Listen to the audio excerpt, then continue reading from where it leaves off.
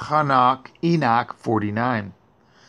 Wisdom is poured forth like water, and glory fails not before him forever and ever.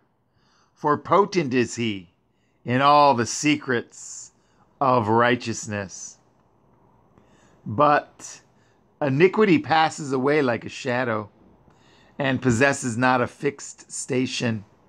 For the elect one stands before Yahuwah Sabaoth, and his glory is forever and ever, and his power from generation to generation.